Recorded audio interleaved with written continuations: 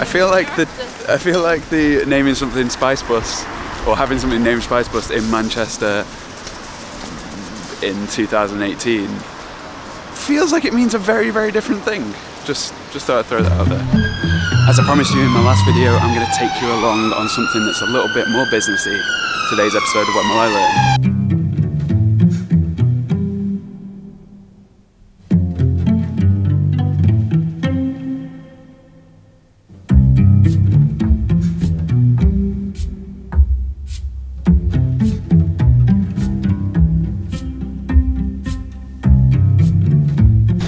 So I'm on my way to talk to the team at Six and Flow about video. Six and Flow are an inbound marketing company,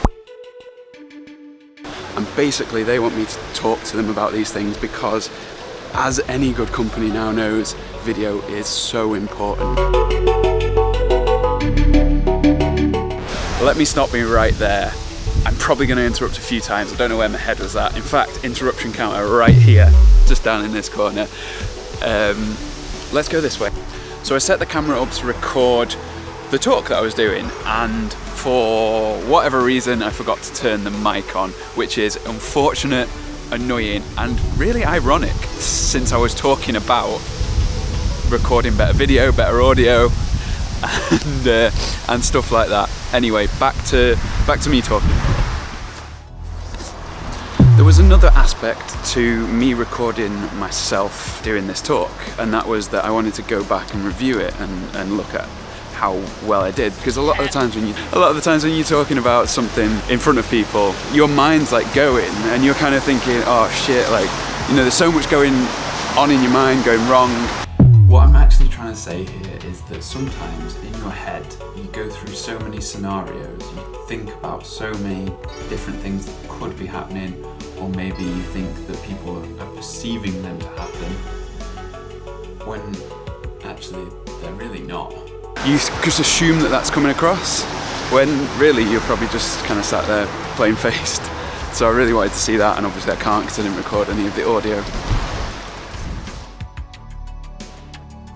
Wait, let me just expand on that idea. So this, like, watching yourself back over, personal development, that's really important, especially if you want to get better. That's how you get better. It doesn't have to necessarily be watching yourself back, but you know, if you're making YouTube videos, go watch them back. Especially leaving it a little bit of time and then going watching them back.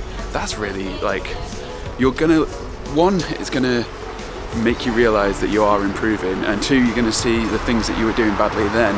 And if you're still doing them, you know, 6 months later, then change them. If you don't like them, change them. Back to me. So I've just got back from doing a talk, and the talk was at a company called Six and Flow. They're doing this thing called learning lunches, and I was the first person to talk at one. FYI, these things are internal though, so yeah, before you go showing up expecting a free lunch and some free knowledge. I think it went okay. I was a bit nervous to start with. I didn't really have a game, well, I did have a game plan going in. I was going to talk about myself, why they should trust me, then I was going to go through gear, then I was... Yeah, I'm going to interrupt myself just there because I don't know what I'm talking about. I had the game plan, I went in, I executed the game plan. I had it written down, I went through it, and I did it. Yeah, I was a little bit nervous about it, but I don't know what I'm saying. I don't know. Let me finish. Let other me finish. I'll probably say something useful, probably. You start to realise that if you're putting out shit, why should you expect someone to watch it? Because you're not going to watch someone else's dog shit video. Why would they watch yours? And so add in that production value. Even if you're shooting on a phone. Shot on the phone. Just good lighting. In fact, this is a tutorial that I'm going to do for you guys really soon. Is shooting a two-person, two-camera interview and then editing it, and I'm going to do that all on the phone. So because me taking you along to this first bit of work was a bit of a bust, with me not recording the audio, I thought I'd take you along and show you some other work that I've been doing, which is this print.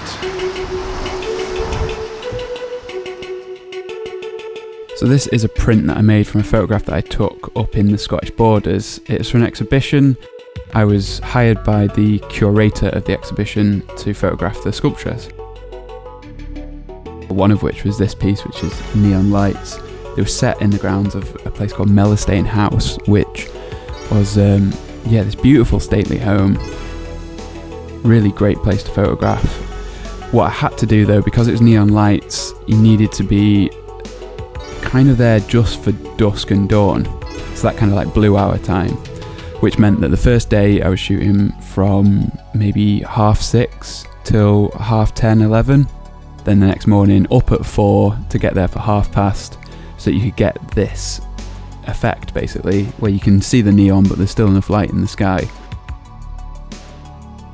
As I said at the start, I just wanted you guys to come along with me on something that was to do with work. I thought this was a good one to start off on because it was pretty relaxed kind of thing. It's also quite similar to the stuff that I do on this channel, so it wasn't too much of a departure.